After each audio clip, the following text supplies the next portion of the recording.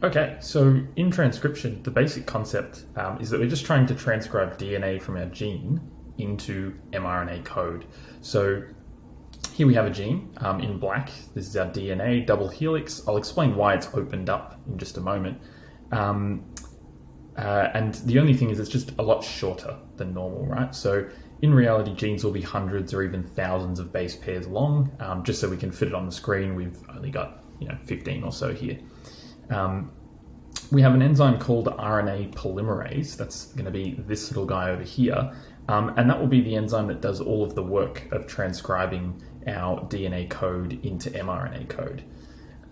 The gene is then broken up into, you can see, 3 different regions. So we have the promoter region in red, the coding region in the middle, and then the stop region at the end.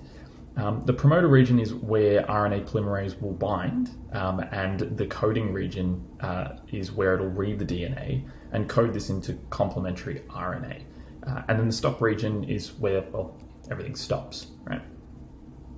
So we can use this setup to kind of help us break down the process of transcription into 3 steps. So initiation, elongation, and termination.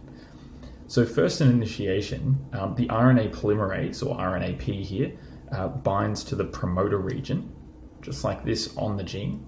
But you'll notice that it only binds to one side of the DNA double helix, and that is on the 3' end. So remember that 3' is the end that has the free deoxyribose in the case of DNA. 5' is where you have the free phosphate group.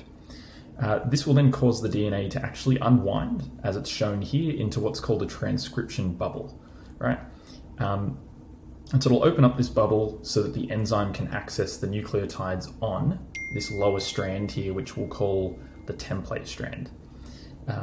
And then it'll basically read along one side. So it'll run along from 3 to 5, it'll run along the template strand, reading it and laying down complementary base pairs. So if we think about what that would be, you can see the promoter region won't actually get coded.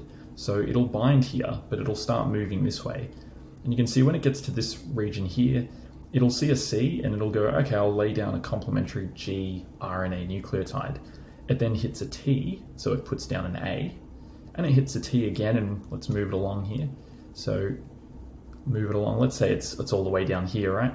And it's leaving behind this RNA molecule that's bound temporarily to the DNA.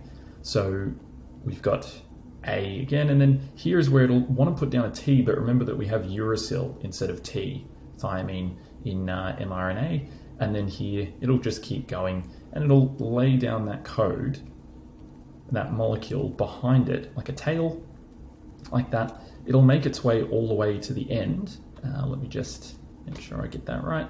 It'll make sure that it keeps going all the way, and when it finally gets to the stop region, this is where then it'll be told to basically just jump off. So it'll remove itself from there. What will also happen is the mRNA molecule, of course this is not complete here, it would end up looking like this. So this would have been bound, and then that will also jump off. You'll now have a free mRNA. We can then get rid of all of this here because that would have jumped off. And the DNA would then rehybridize and the transcription bubble would close. And then finally, just remember that this is a dynamic process, right? So for drawing's purpose, we've got it all opened up in one big chunk, but in reality, as the RNA polymerase actually runs along the sequence, it'll actually start opening the bubble just before it, and the bubble will start actually closing, and the mRNA will start detaching as it's passed, right? And so this is what we mean by a dynamic process. It kind of does it all in once. And so I'll leave here a little demonstration that I shot yesterday that shows this, just using the seal out of a resealable sandwich bag.